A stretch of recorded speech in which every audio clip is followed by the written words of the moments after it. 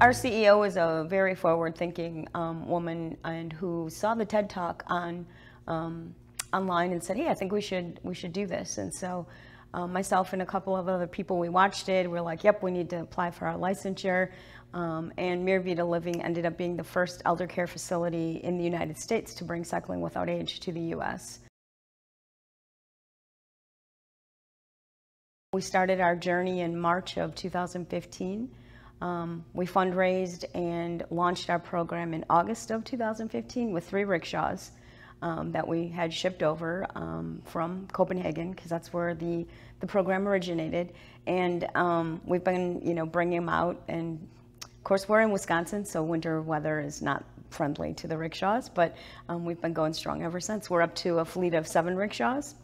And since we launched as the first elder care facility in the U.S., there's probably 50 to 60 other elder care facilities that are licensed to actually bring the program to their organizations across the U.S. as well.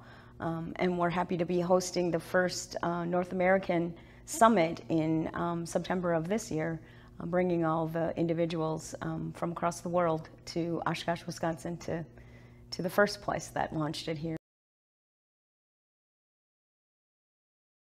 It's been embraced throughout the organization, like you say, of course, with the elders as well as their families, staff.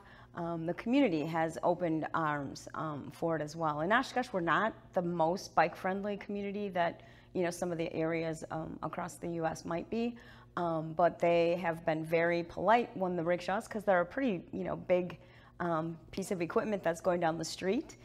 They give us the right of way. I saw your rickshaws. Everyone's always like, it's kind of like, who's that? Well, where's Waldo? It's like, where's the rickshaws today? So everyone's always really excited within the community as well to see them out and about, because they know that it takes elders outside and gets them back in the air, sun in their faces, and just enjoying life as we all remember as little kids riding our bikes. Stories are amazing, actually. I have a vivid picture of an elder who had lived with us for several years and had lived with the very debilitating degrees of cerebral palsy.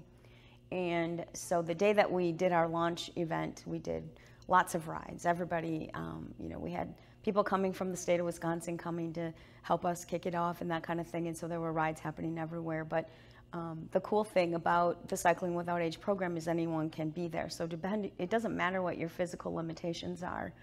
You can use the lift equipment. We got this gentleman in the rickshaw. He didn't have the ability to speak and do those things, but you could tell that he was the happiest person in the world.